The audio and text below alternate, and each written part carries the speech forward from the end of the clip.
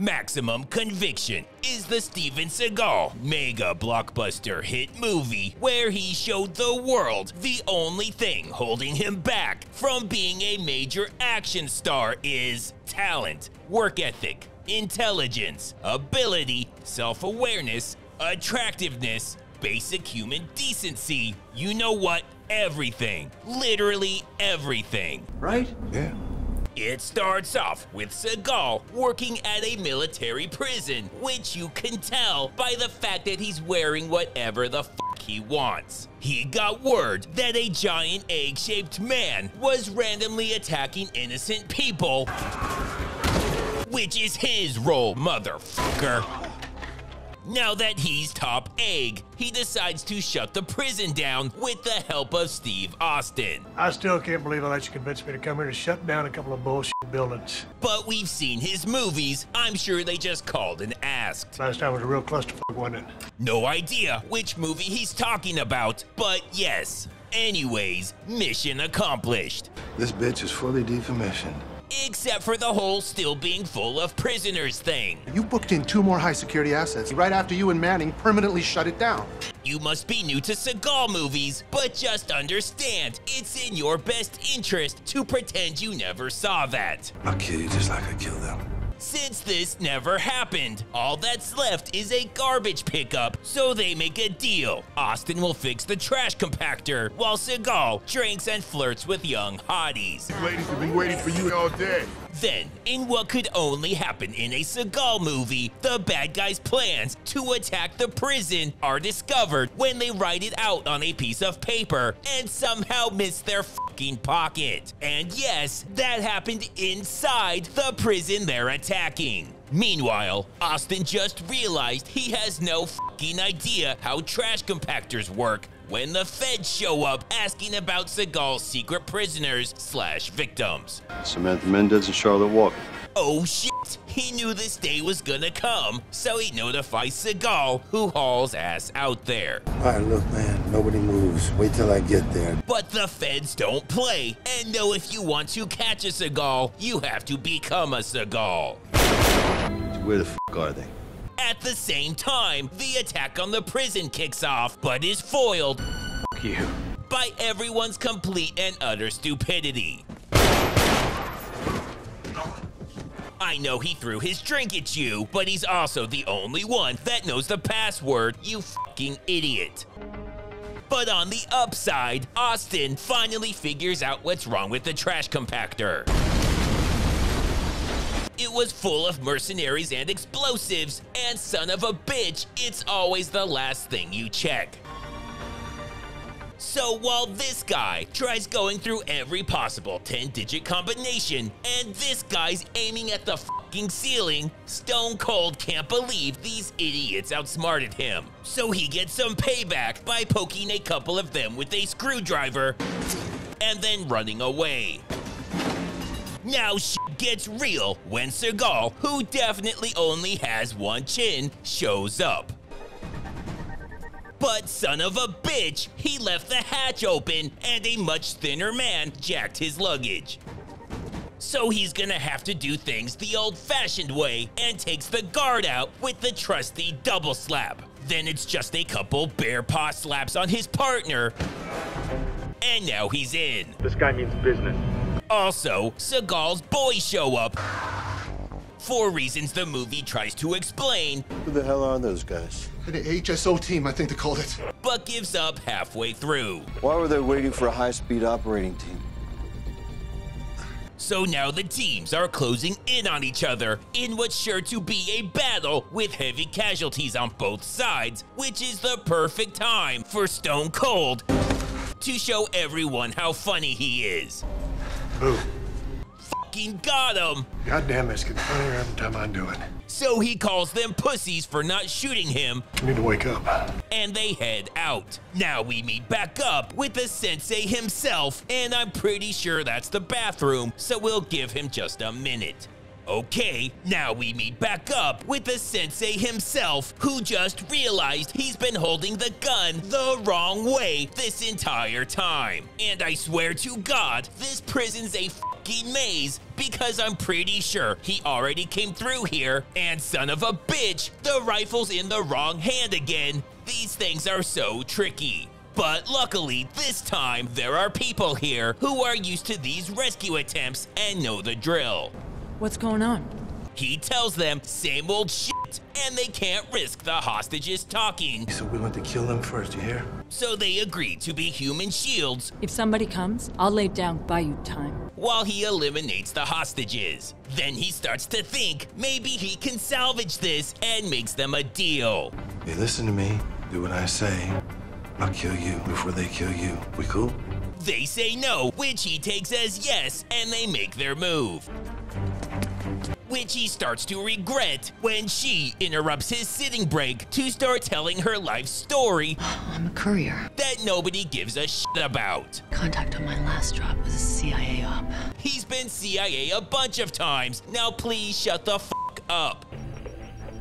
Because this movie is only stupid and not insulting yet, Seagal cranks it up a notch by ripping off Johnny Mnemonic. They upload the information onto an implant. But instead of a chip in her brain, Where's the implant?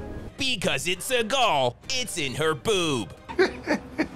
Anyways, they try to negotiate with Seagal We know you got some women back there. and ask for him to please let the hostages go unharmed. Just give us one. But Seagal turns the tables with the sickest burn of all time. Why don't you fuck your mama when you're pet poodles? Before lighting them the fuck up, which was unnecessary because they were already dead. Why don't you fuck your mama when you're pet poodles? And because women just can't get along, they choose now out of all times to start fighting.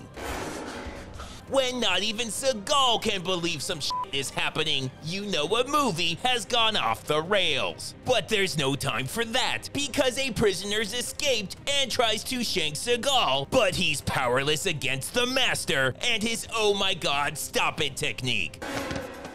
Then, after unloading on nobody in particular, another escaped prisoner shows up, and somehow they both forget Seagal has 2 fucking guns, and the prisoner gets humiliated when Rock'em Sock'em Seagal takes him out with what is by far the highest kick of his career.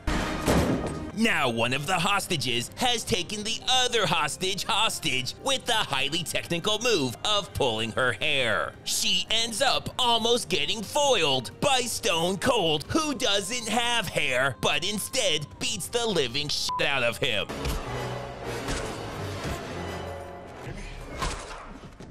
Then they run into Les Black Seagal, who tries doing Seagal things. But holy shit! Hey, fuckhead, over here! Why is she not the star of this movie? She beats the holy hell out of Seagal too, using his own double slap move along with science.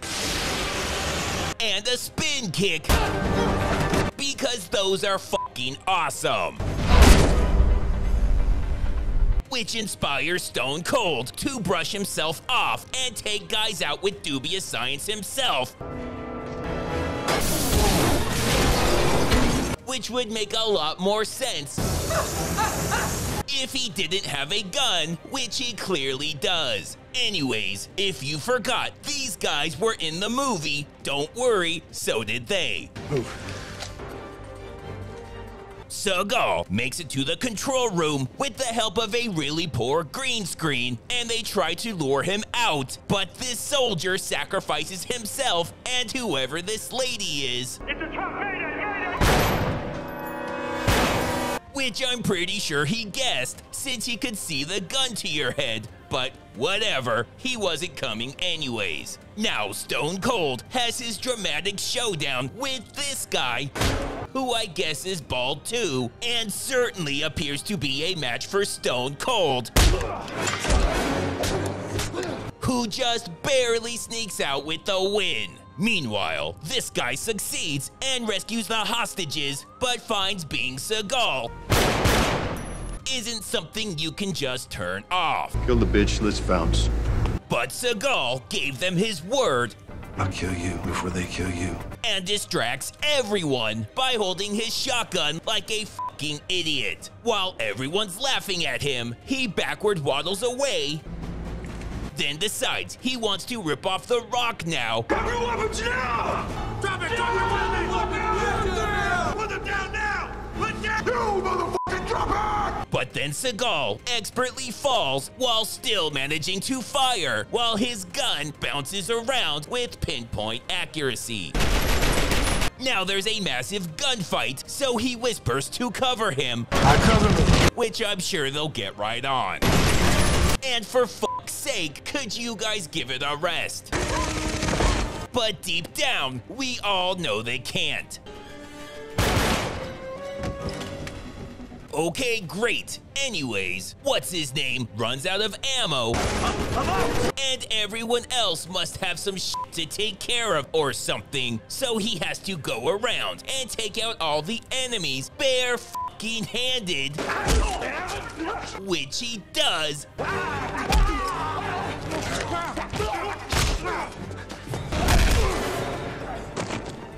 Except for this one guy. Now that he looks like a jackass in front of Stone Cold again, Spider-Man and dipshit decide to show back up. Fuck you guys. Seagal confronts other Seagal, and it turns out that one lady's boob is worth a shitload of money. $200 million.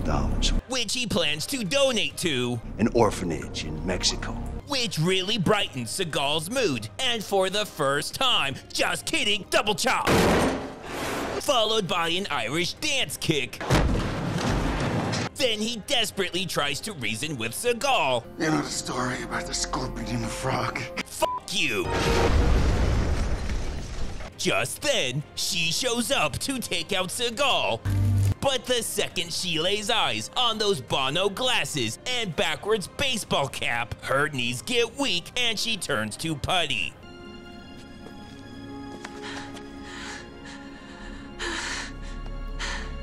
Since they're banging now, and those titties belong to Seagal, $200 million. fuck that orphanage. I hope you like to fly, baby. It's time to go.